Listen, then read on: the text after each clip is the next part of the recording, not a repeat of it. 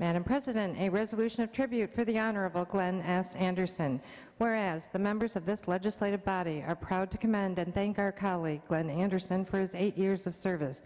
His tenure as a public servant began with 9 years on the Westland City Council, continued with 3 terms in the Michigan House of Representatives, and his years in the Senate. And as his years in the Senate draw to a close, his efforts and high standards are to be lauded. And whereas Senator Anderson has served with distinction on the Appropriations Committee during each of his Senate terms, 2 as Minority Vice Chair. He also sat as Vice Chair on several appropriations subcommittees, including Community Colleges, Department of Corrections, Transportation, and General Government. His vision, experience, and leadership have been valuable assets as he worked to make government fiscally responsible and ensure the continuation of vital services while maintaining a balanced budget. And whereas Senator Anderson is committed to building strong communities, which are essential to a stronger Michigan. Over the years, he has been active in community service organizations, including the Jaycees, Goodfellows, Rotary Club Civitans, Kiwanis, Rouge River Rescue, Churchill High PTA, and the Western Wayne NAACP. In recognition of his dedication to the work of the people, his honors have included Legislator of the Year awards from the Michigan Association of Chiefs of Police, the Police Officers Association of Michigan, and the Hemophilia Foundation of Michigan. Now therefore be it resolved by the Senate that we honor Glenn S. Anderson as he concludes his service to the Michigan Senate, and be it further resolved that copies of this resolution be transmitted to Senator Anderson as evidence of our gratitude and best wishes.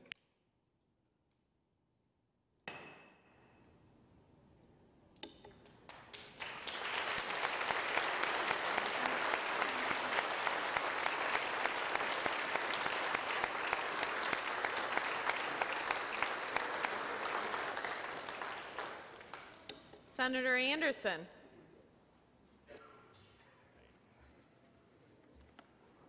Thank you, Madam President. I guess I should throw away those bad comments in my. But anyway, I appreciate very much the resolution, and I would ask that my comments be included and recorded in the journal. After 14 years in the Michigan Legislature, it's come time to say farewell to this phase of my life and move on to life outside the legislature and hopefully continue in some capacity to serve the citizens of Michigan. At the outset, I'd like to thank my family for tolerating my countless hours away from home, and most of all, my amazing and dedicated partner over the last 37 years, my wife, Gail. It's truly been an honor to have been given this opportunity to serve the people of the 6th Senate District. I've always maintained that I'm an ordinary guy who's been given an extraordinary opportunity.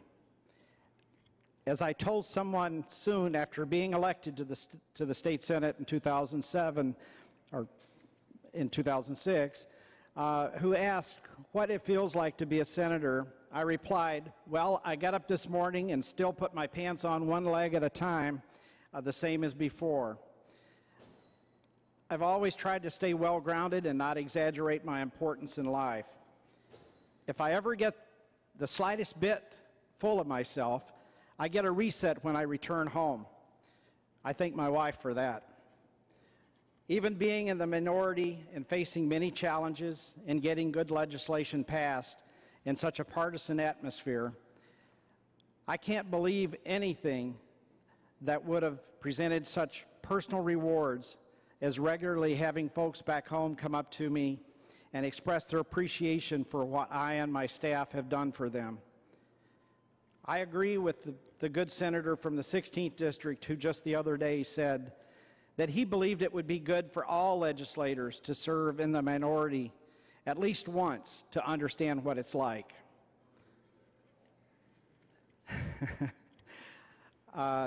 Not because I'm unhappy as to how we've seen some members' opinions and efforts disregarded by the majority, but because we should all be better than that and realize our whole state would be better represented, and this great institution would have greater standing in public opinion as well.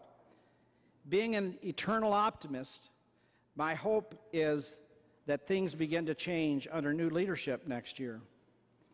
At a time like this, I cannot help but think back to when I would walk up to the Capitol after recently being elected to my first term in the Michigan House from the House Office Building. I remember looking at the Capitol aglow in the night, thinking how fortunate I was to be coming to work each day in this magnificent building on behalf of those back home. I continue to believe that we are all fortunate to have been a part of this great institution.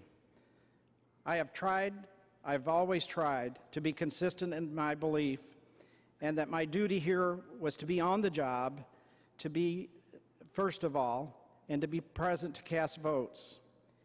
Cast votes without fear of whether someone would agree or disagree, but based on the information I had available to me at the time, and always represent what I believed to be best in the long run for our citizens.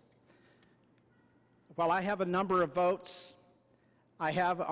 votes and issues made my opinion known, I have tried hard to be respectful of others' opinions and not be personal. I have always tried to keep my word to others and uphold the highest ethical standards. Over 14 years, as you probably have also experienced, I've observed others who did not. One great disappointment to me was the current senator who I and my staff invited to be part of a work group, which she sent her staffer to be part of for each meeting. After we put our proposed bills on the table for everyone to see and met numerous times, she then broke faith and undercut all the work of my staff and that I and my staff had done regarding trafficking. It's unfortunate some choose to deal in a less than honest way. It not only disrespects members, but it dishonors the institution of the Senate as well. I've tried to always be respectful of everyone who serves the people in the state of Michigan, including those who work at all levels, including those just passing through while they worked towards their degree. A large number of those have been students that have interned for me in the House and Senate, performing valuable services and thoroughly enjoying what it feels like to help someone. The pride I've gained from seeing them continuing on their career path has been immeasurable. A few thank yous. I've had the good fortune to meet and work with many, many people over the last 14 years who were indeed ethical and respectful to those around them. I'll never forget their honesty, dedication, and the way they conducted themselves. Many of these members were chairs of committees I've served on. They were genuinely interested in listening to ideas from this side of the aisle, and many times took my suggestions under consideration and supported them. Two such chairs are people that I consider to be my friends. Tony Stamas supported a number of ideas I had while working on the Higher Ed Appropriations Subcommittee. I've enjoyed working with our Appropriations Chair, as difficult as it's been at times when the philosophical gap was wide between our members. More recently, the senator from the 35th District has been an outstanding chairman of the Community College Subcommittee of Appropriations, who has been incredibly open to ideas I brought to the table. He's conducted himself with class, honesty, and respect. There are others that have made an impression on me, including the current Majority Floor Leader, who, despite the wide gap in our political views, has been extremely honest in his discussions and dealings with me. He's been open to discussion on virtually every issue I've approached him on and never blindsided me. I respect that, and I respect him as leader. I also appreciate my Democratic colleagues for fighting the good fight and standing up for values that I believe are right and making sure others outside this Capitol have a voice. I especially appreciate my good friend, the senator from the 3rd District, whose impassioned comments have silenced the floor many times. He has attempted to call us to a higher level. I'd like to give a big thank you to those who have served on my staff over the last 14 years, as well as central staff, and most recently in the Senate, those 14 years, but most recently in the Senate. Many have moved on to other opportunities, but I've been fortunate to have had a steady, stable, and capable staff over the last 8 years in the Senate. I'd like to extend my deepest appreciation to my former legislative aide, Scott Hendrickson, who was here with us last week and has already moved on, and my current staff, Zach Krim, Michelle Zylstra, and my Chief of Staff, Josh Brandt. They helped me make my office one of the most responsive offices in the Senate, and were so professional. I couldn't imagine having done this job without them. I'm getting close to the end, folks. In honor of my colleagues on this side of the aisle, I'd like to leave everyone with a couple of quotes. One is very short, by John Southard. And I put this on my personal emails that go out, a little caption on the bottom, a little saying, the only people with whom you should try to get even are those that have helped you. I think it's a good thing for us to conduct ourselves by. And one that's a bit humorous, but it's something that I heard all my life growing up from my father. He traded livestock, bought and sold livestock in Tennessee, and was very candid about sizing people up. His quote was one, as I said, that I've heard all my life, which aptly applies to some who have a tendency to think too highly of themselves. Some we've all known from working in the legislature, and certainly over the last 14 years, I've seen a few. His famous saying, and one that'll always stick with me, is, I wish I could buy him for what he's worth and sell him for what he thinks he's worth. I will leave you with the following message that someone from the district who recently lost his young son shared with me in a card that he thanked me for visiting the funeral home. I thought it very appropriate and something we could all use. It's written by Bonnie Moore, and it's titled, Living Life. Life is not a race, but indeed a journey. Be honest, work hard, be choosy, say thank you, I love you, and great job to someone each day. Go to church. I need to do more of that. Take time for prayer. The Lord giveth and the Lord taketh.